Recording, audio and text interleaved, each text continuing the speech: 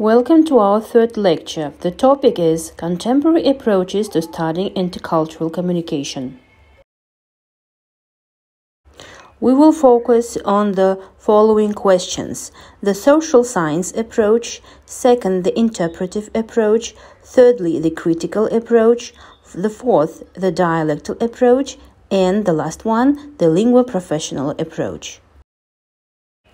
As we mentioned in the previous lectures, the need for effective communication among the people of the world has never been more pressing than it is at the start of the 21st century, as intercultural communication takes place when the two cultures interact. In order to be effective, global education must be integrated throughout the curriculum.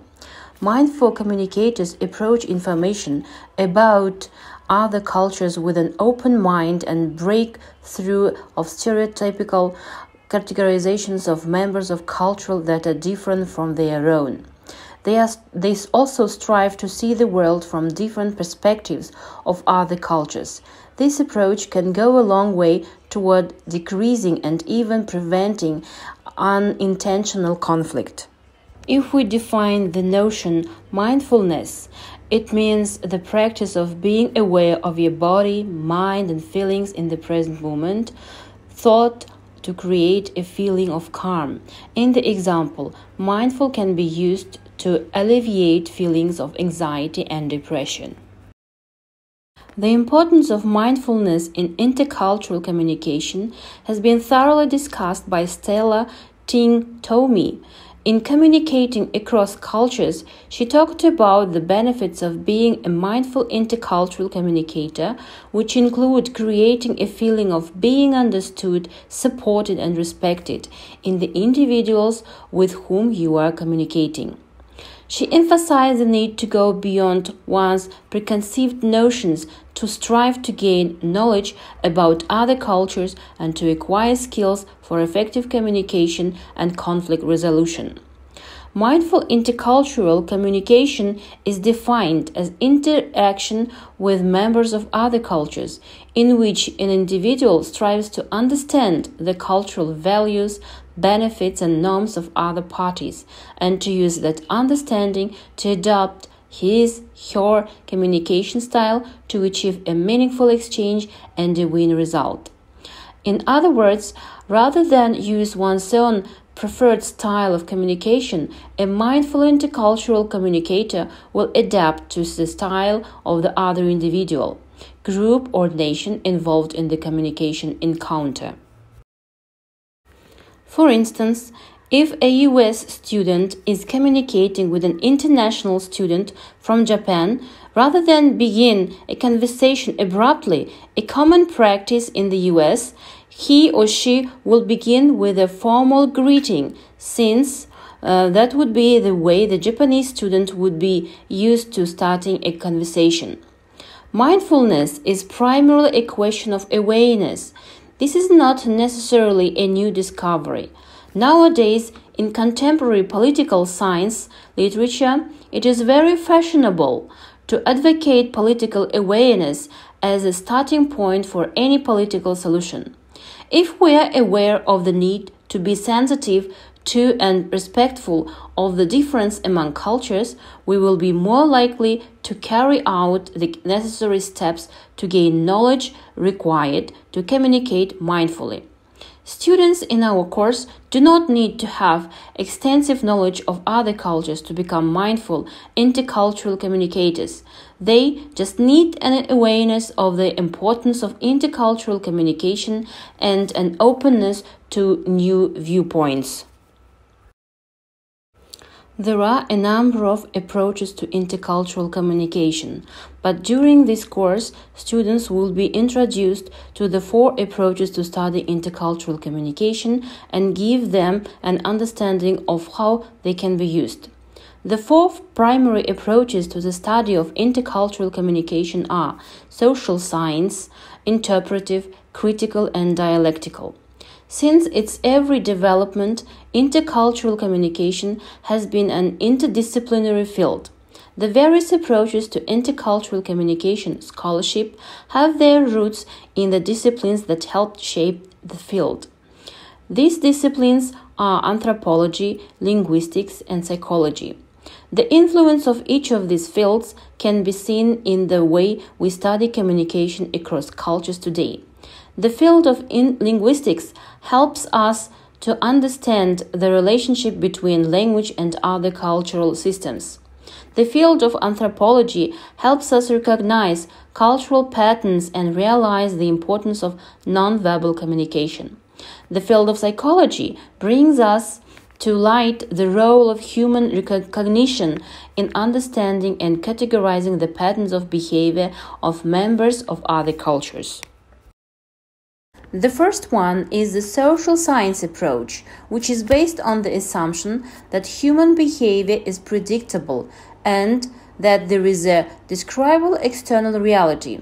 This approach, also called the functional approach, is based on research in the fields of sociology and psychology. Scholars seek to describe and predict behavior by using the social science approach, and they frequently rely on qualitative methods. These scholars believe that culture is a measurable variable and that culture influences communication in much the same way as personality traits do. The goal of the social science approach is to predict how culture influences communication. Scholars seek to study the way culture influences communication by using social science approach. For example, as social science researchers might wish to examine the way members of different cultural groups use emails, the internet, and other electronic media to communicate the members of them in groups to establish virtual communities. In such a study, they would be likely to isolate specific variables, like the topics covered on websites or the level formality of use in email messages.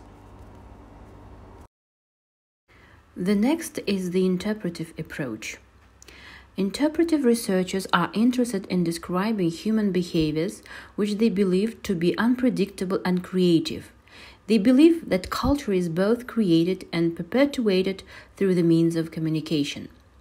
The interpretive approach uses qualitative research methods that originated in the fields of anthropology and linguistics.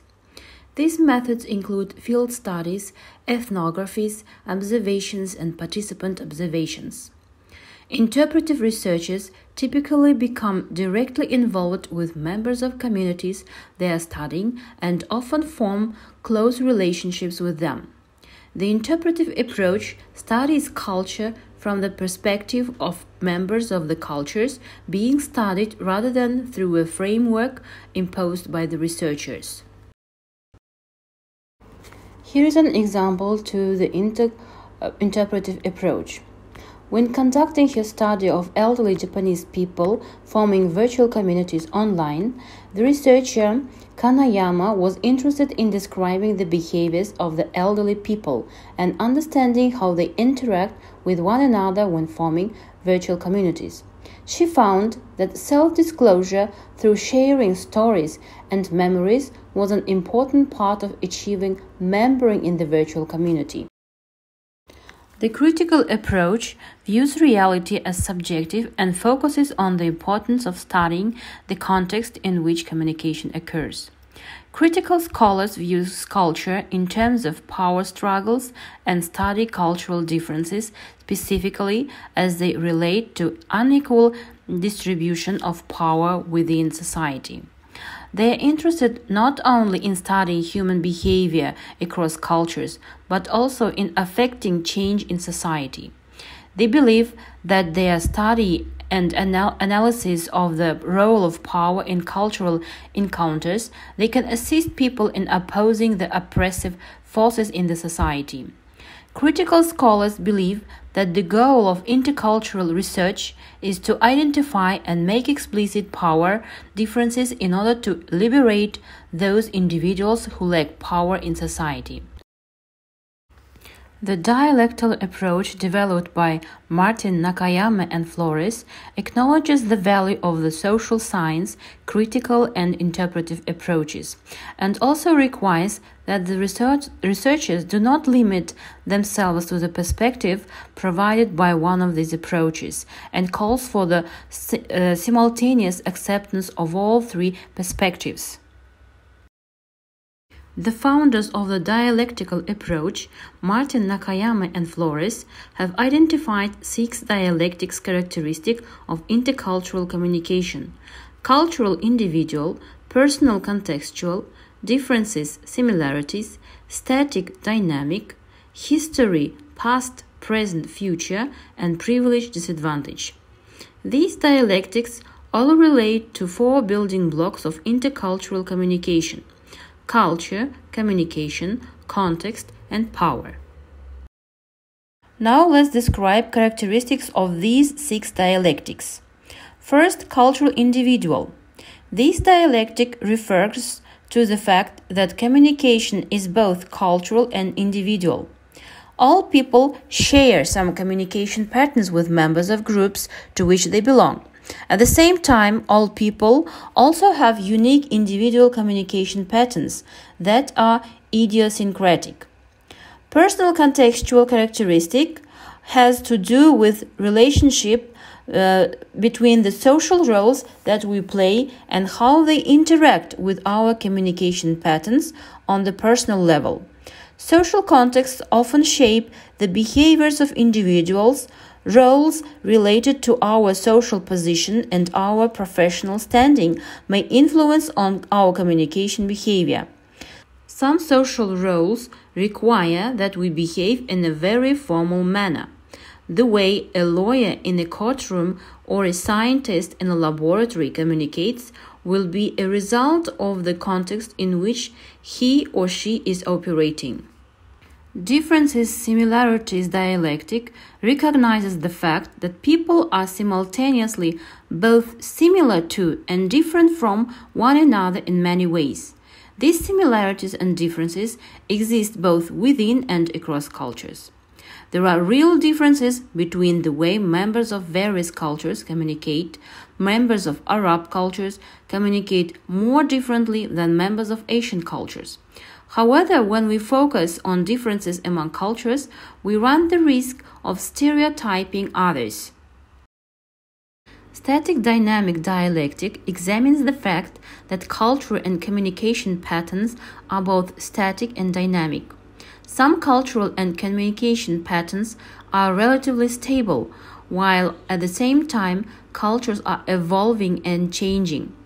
While cultures are influenced by the proliferation of the technologies, they will adapt these technologies to their cultural patterns and values. For example, a study by a Korean researcher found that email use in Korea was influenced by Confucian dynamism cultural value dimension, which emphasizes respect for elders and a strict adherence to social order. Most employees working in a virtual office environment in Korea did not use email to communicate with their superiors because they felt it did not convey the appropriate level of respect to one's bosses. The next dialect refers to the need to be aware of both present conditions and historical influences as they affect intercultural communication. The last dialectic, privilege disadvantage, brings together the strengths of the social science and critical and interpretive approaches to studying intercultural communication. Throughout the history of humanity, different languages have served as lingua franca on a regional basis. In Europe, it was Latin first, with French coming next, which was fairly recently replaced by English. Lingua professional approach to intercultural communication is rather important in teaching a foreign language, as teaching a foreign language needs acknowledging the student with cultural aspect of the language. Due to this fact, the lingua professional approach is the approach of mainly to teaching language combining cultural approach and personality-oriented approach. Relations between teachers and students are based on partnership. Mutual communication is aimed at reaching a common goal. The process of intercultural communication has an open character and is focused on goals, motives, and interests of each student as well as the whole group, and what is more, on the teacher's personality and professional activity style. The personality-oriented approach involves changing basic interacting patterns of a teacher and student during the process of intercultural communication. Specific phases of training correspond to each stage of particular culture learning. Here are the following phases of teaching distinguished: information comparative, comparative adaptation, and application phase. Developing intercultural communication competence is achieved with the help of the receptive productive exercises during the first year of training, reproductive productive exercises during the second year of training, and productive creative stage is achieved in the third and fourth years and on the advanced level. During the first year of training, most of the exercises are of receptive productive character. For example, while reading a textbook, they may meet some new concepts. At first, it is difficult for students to understand these terms. After the teacher explains, they tend to understand. At the same time, students see the importance of interaction role and cross-cultural exchange. Students perceive the information received, process it, and at a later stage, they use it to make up their own reports on topics again. While teaching foreign language to the first-year students, cultural approach aimed at the wide cultural training is introduced. It is done through a deep study of common cultural knowledge. Later, it is applied to specific areas of economics. Cultural approach is also known to perform 5 functions: evolutionary, educational, training, cognitive, and professional. Reproductive productive exercises develop sustainable behavioral skills in the situations of intercultural communication, improve intercultural analytical skills, and assist to solve search tasks of intercultural communication, such as preparing for and holding interviews, discussing intercultural communication problems, modeling situations of intercultural communication, role-playing, and etc.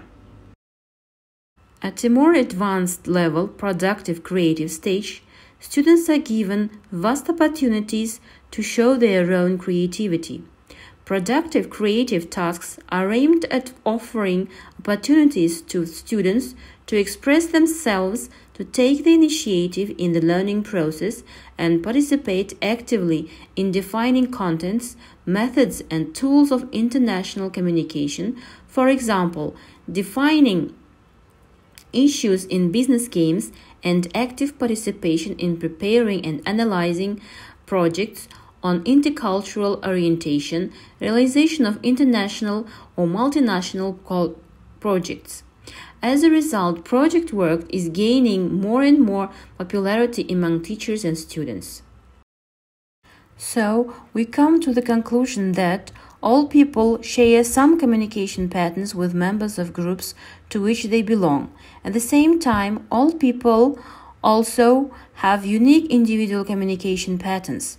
The dialectical approach brings together the strengths of the social science, critical and interpretive approaches to studying intercultural communication. It allows for a much broader perspective on the study of communication across national identities and prevents us from falling into dichotomies that tend to reduce rather than enlarge our views of other cultures. And the importance of linguo-professional approach to intercultural communication and practice-oriented method to teaching the course of foreign languages for professional communication must be emphasized. Thus, The practice-oriented model of intercultural communication has the interactive character, uniting the results of both theory and practice of intercultural communication and methods of teaching foreign languages for professional communication.